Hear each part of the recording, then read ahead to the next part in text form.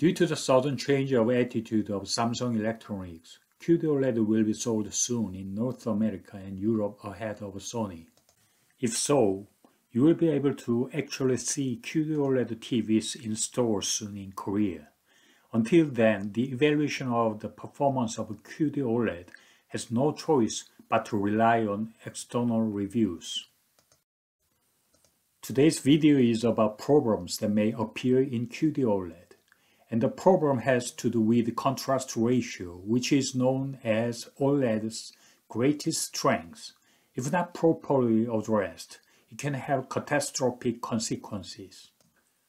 I ask for your understanding in advance that this video may be different from the actual TV that will be released, as this video is based on the theoretical background. Now let's start the tech tree.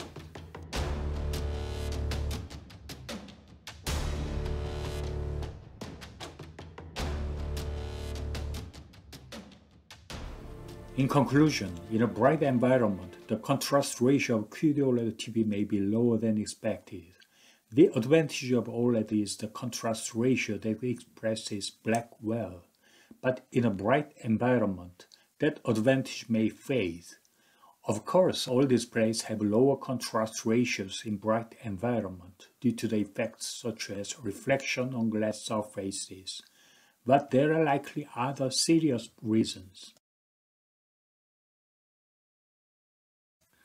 Of course, Samsung Display is also aware of this point, and I think that it has sought countermeasures as much as possible to prevent it and came up with a product.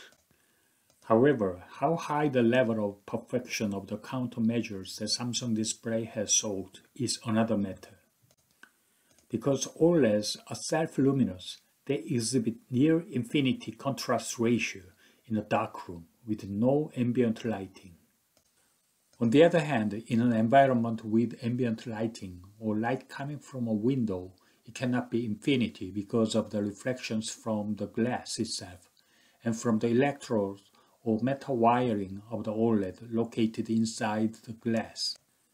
That is why, as explained in the previous video, a circular polarizer is used to block the reflections of the metallic material located inside the glass. However, unlike white OLED, QD-OLED has another cause that can lower the contrast ratio in bright places. That's because of the quantum dot. High color gamut is possible due to the use of quantum dots, but it may also cause a drop in contrast ratio in bright places. First, let's see what the green quantum dot coated film looks like. As you can see, even when there is no blue light, you will see that quantum dot glows green by indoor lighting. The same goes for the red quantum dot. A similar principle is applied to the safety jacket worn by people who work on the road, such as traffic police. If you make a jacket out of a fabric that is coated with a fluorescent material, it will be brightly lit by sunlight or car headlights, so it will make you stand out. In order to logically understand why QD-OLED can have contrast ratio problems in bright places, let's compare the structure with white OLED first. First, white OLED drives the panel by turning on and off each of the three stacked white subpixels, and grayscale video is realized in the absence of other additional films. A color filter is needed to convert this grayscale image to full color. The color filter receives white light and extracts the three primary colors of light, red, green, and blue, from each subpixel to play a full color video. But the problem still remains. As expressed on the screen, it is impossible to achieve near-perfect black, because light incident on the panel from the outside is reflected off the metal material inside the panel.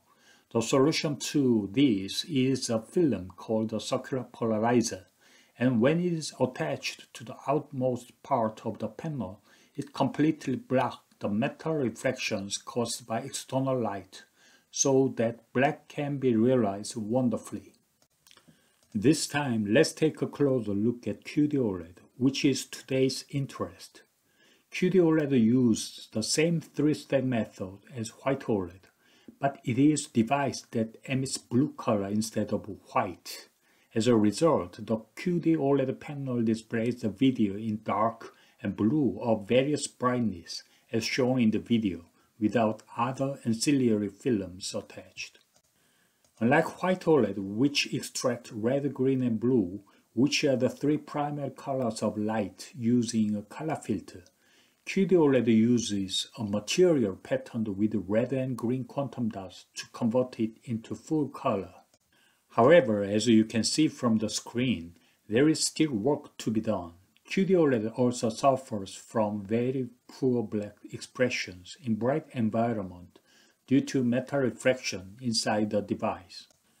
This is where a fairly thorny problem arises. Unlike the color filter used in white OLED, the red and green quantum dot layers patterned in green and red contain a separate scattering agent. Quantum dots themselves cannot scatter light because their size is less than 10 nanometer, which is much smaller than the wavelength of visible light. However, in order to extract the green and red light generated from the high refractive index material to the outside as much as possible, a scattering agent with large particle size must be mixed, and this scattering completely disables the circular polarizer. As a result, in order to avoid metal refraction, the layer containing quantum dots has to be taken out the outermost part of the panel. Instead, the circular polarizer is located inside, unlike white OLED. Now, if we watch TV in an environment where there is no external light or in low light, you can watch a TV with excellent picture quality that realizes the high color gamut and near perfect black, which are the advantage of QD-OLED. However, if we watch TV in a bright environment with this panel structure, a big problem occurs. As mentioned earlier, the quantum dot that emits light even by external light is the cause. Since quantum dot is completely exposed to the external light because it is located at the outermost part of the panel, and accordingly, it absorbs external light without any interference and emits light again. And the brighter the outside light, the more pronounced this phenomenon. As a result, the pixel that should be expressed in black absorbs external light when OLED is off and emits green or red light, so black is impossible. A way to minimize this phenomenon is to use a color filter. The reason for using a color filter in white OLED is to extract white light emitted from the OLED device as red, green, and blue. But in QD-OLED, the color filter is placed at the outermost part of the panel to minimize absorption of external light by quantum dots. It will be easier to understand this effect by explaining as an example one subpixel, where red quantum dots are patterned and red color filters is formed on top. The example OLED subpixel should show perfect black in off state, but it cannot create a black state because the red quantum dot that absorbs external light and emits red again. On the other hand, as shown in the image, the subpixel with red color filter on top filters significant part of the external light except for red photons.